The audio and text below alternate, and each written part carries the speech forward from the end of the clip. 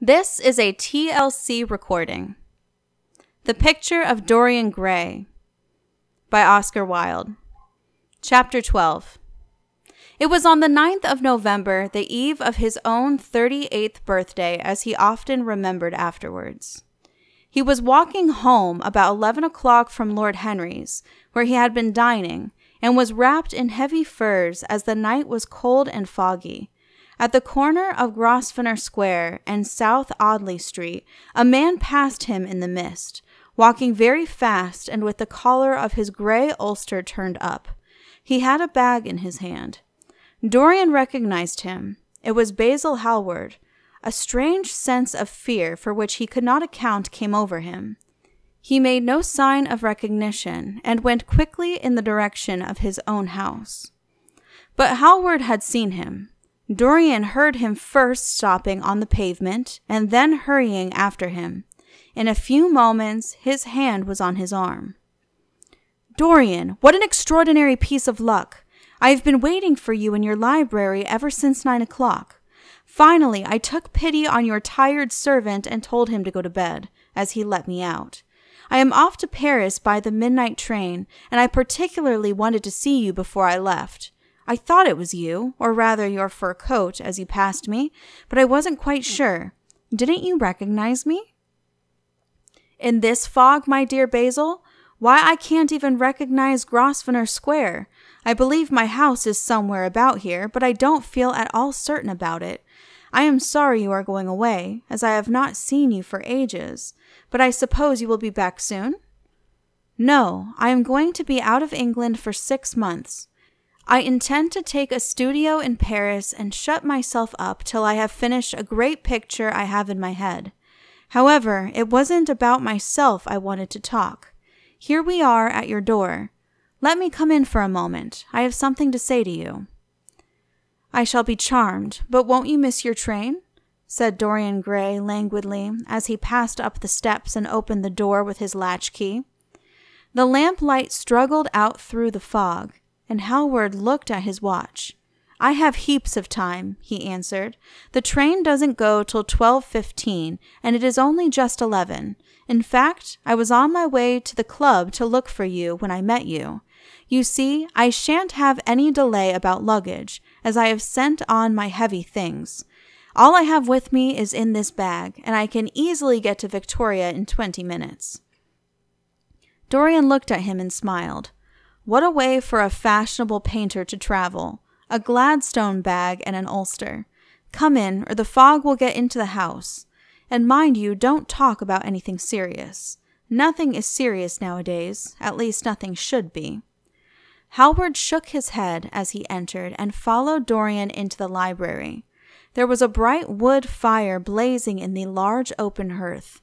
The lamps were lit, and an open Dutch silver spirit case stood, with some siphons of soda water and large cut-glass tumblers on a little marqueterie table. "You see, your servant made me quite at home, Dorian. He gave me everything I wanted, including your best gold-tipped cigarettes.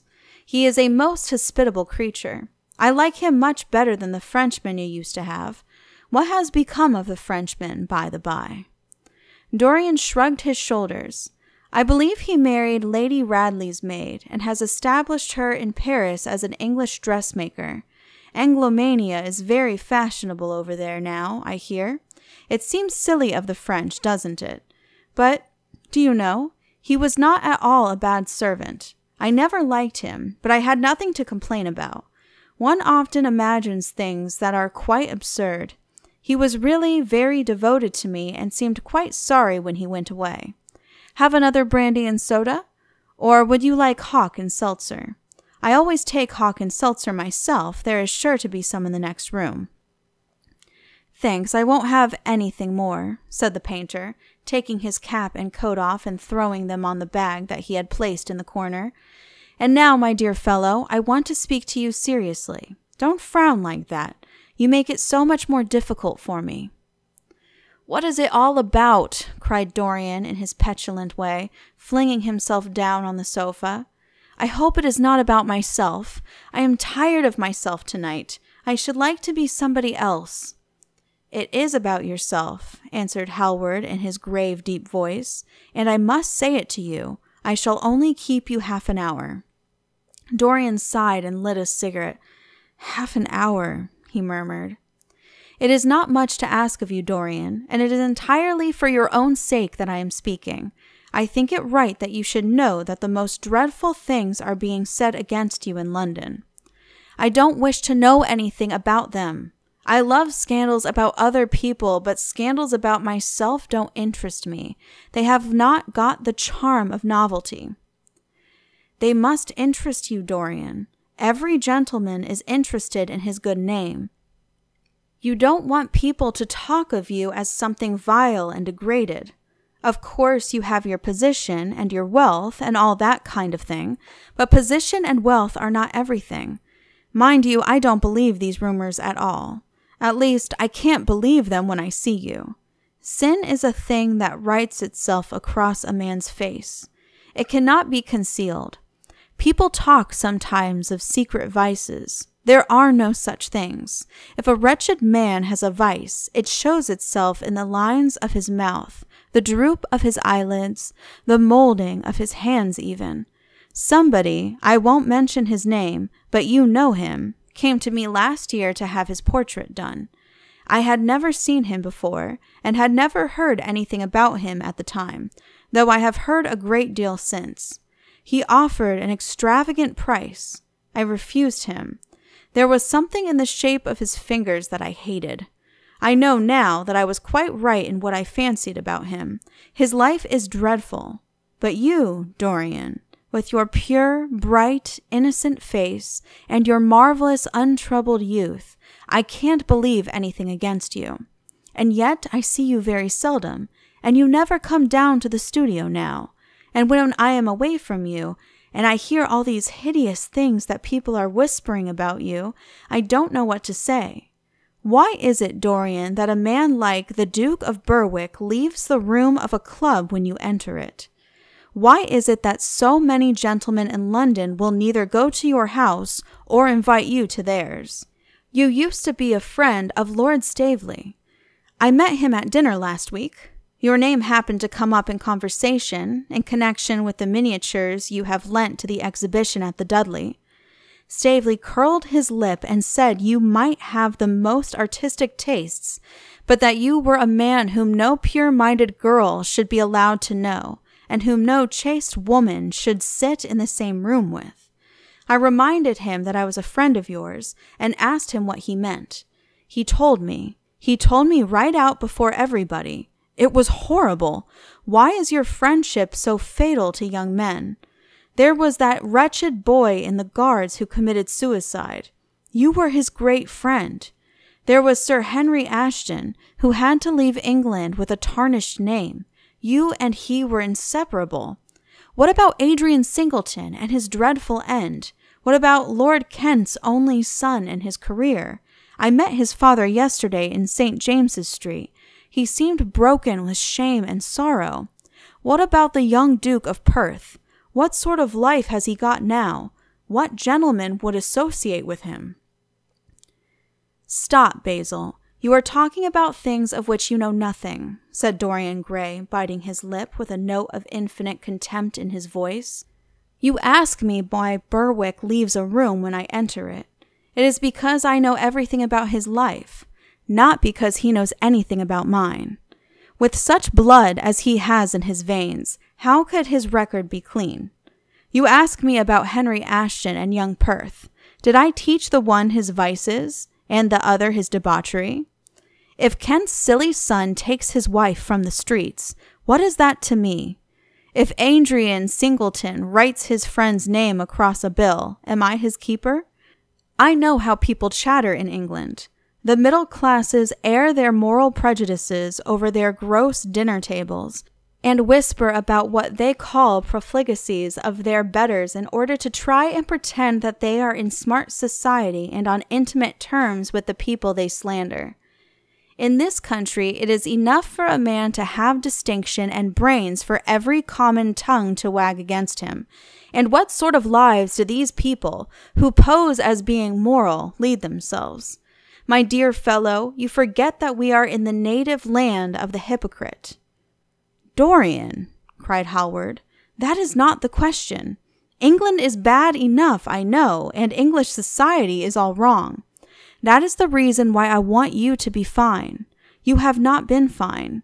One has a right to judge of a man by the effect he has over his friends. Yours seems to lose all sense of honor, of goodness, of purity. You have filled them with a madness for pleasure. They have gone down into the depths. You led them there. Yes, you led them there, and yet you can smile as you are smiling now. And there is worse behind. I know you and Harry are inseparable. Surely for that reason, if for none other, you should not have made his sister's name a byword? Take care, Basil, you go too far." "I must speak, and you must listen. You shall listen. When you met Lady Gwendolen, not a breath of scandal had ever touched her. Is there a single decent woman in London now who would drive with her in the park? Why, even her children are not allowed to live with her. Then there are other stories. Stories that you have been seen creeping at dawn out of dreadful houses and slinking in disguise into the foulest dens in London. Are they true? Can they be true? When I first heard them, I laughed. I hear them now, and they make me shudder. What about your country house and the life that is led there? Dorian, you don't know what is said about you. I won't tell you that I don't want to preach to you. I remember Harry saying once that every man who turned himself into an amateur curate for the moment always began by saying that, and then proceeded to break his word. I do want to preach to you. I want you to lead such a life as will make the world respect you. I want you to have a clean name and a fair record. I want you to get rid of the dreadful people you associate with. Don't shrug your shoulders like that. Don't be so indifferent. You have a wonderful influence. Let it be for good, not for evil. They say that you corrupt everyone with whom you become intimate, that it is quite sufficient for you to enter a house for shame of some kind to follow after. I don't know whether it is so or not. How should I know? But it is said of you. I am told things that it seems impossible to doubt. Lady Gloucester was one of my greatest friends at Oxford. He showed me a letter that his wife had written to him when she was dying alone in her villa at Mentone. Your name was implicated in the most terrible confession I ever read. I told him that it was absurd, that I knew you thoroughly and that you were incapable of anything of the kind. Know you? I wonder, do I know you? Before I could answer that, I should have to see your soul. To see my soul, muttered Dorian Gray, starting up from the sofa and turning almost white from fear. Yes, answered Hallward gravely and with deep-toned sorrow in his voice, to see your soul, but only God can do that. A bitter laugh of mockery broke from the lips of the younger man. You shall see it yourself tonight, he cried, seizing a lamp from the table. Come, it is your own handiwork. Why shouldn't you look at it? You can tell the world all about it afterwards if you choose. Nobody would believe you. If they did believe you, they would like me all the better for it. I know the age better than you do, though you will prate about it so tediously. Come, I tell you, you have chattered enough about corruption. Now you shall look on it face to face. There was the madness of pride in every word he uttered. He stamped his foot upon the ground in his boyish, insolent manner. He felt a terrible joy at the thought that someone else was to share his secret, and that the man who had painted the portrait that was the origin of all his shame was to be burdened for the rest of his life with the hideous memory of what he had done. Yes, he continued, coming closer to him and looking steadfastly into his stern eyes, I shall show you my soul. You shall see the thing that you fancy only God can see. Hallward started back. This is blasphemy, Dorian, he cried. You must not say things like that. They are horrible, and they don't mean anything. You think so? He laughed again. I know so. As for what I said to you tonight, I said it for your good. You know I have been always a staunch friend to you. Don't touch me. Finish what you have to say. A twisted flash of pain shot across the painter's face. He paused for a moment, and a wild feeling of pity came over him. After all, what right had he to pry into the life of Dorian Gray? If he had done a tithe of what was rumored about him, how much he must have suffered. Then he straightened himself up and walked over to the fireplace and stood there, looking at the burning logs with their frost-like ashes and their throbbing cores of flame. I am waiting, Basil, said the young man in a hard, clear voice. He turned round. What I have to say is this, he cried. You must give me some answer to these horrible charges that are made against you. If you tell me that they are absolutely untrue from beginning to end, I shall believe you. Deny them, Dorian, deny them. Can't you see what I am going through? My God, don't tell me that you are bad and corrupt and shameful. Dorian Gray smiled. There was a curl of contempt in his lips. Come upstairs, Basil, he said quietly. I keep a diary of my life from day to day, and it never leaves the room in which it is written. I shall show it to you if you come with me. I shall come with you, Dorian, if you wish it. I see I have missed my train. That makes no matter. I can go tomorrow. But don't ask me to read anything tonight. All I want is a plain answer to my question. That shall be given to you upstairs. I could not give it here. You will not have to read long. End of chapter 12. Please click the link below to continue on to chapter 13. This is a TLC recording. Thank you for listening, and please be sure to subscribe.